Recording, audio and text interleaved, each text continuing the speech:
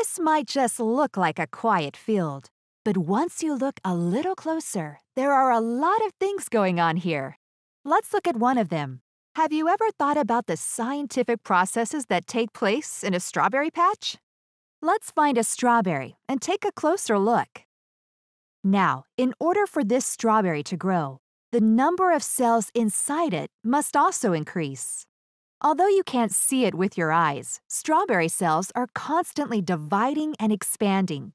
In fact, by the time you get ready to eat it, a ripe strawberry has at least 2 million cells. Good thing they are really tiny. Let's look at a single cell within our strawberry. The genetic code or blueprint responsible for cell division can primarily be found within the nucleus of the strawberry cell. The molecule that directs all the cell division within the strawberry is called deoxyribonucleic acid, or DNA for short. Inside every strawberry, DNA is packed very tightly to form 7 chromosomes, each with 8 copies. When we unravel one of these chromosomes, we can see just how much genetic material can be packed inside one little cell.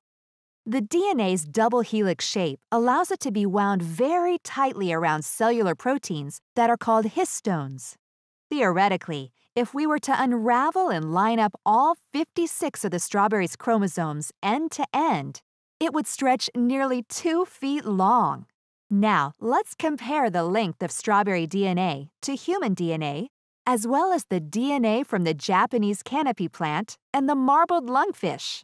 As you can see, the amount of genetic material within the organism doesn't always match up with the organism's complexity.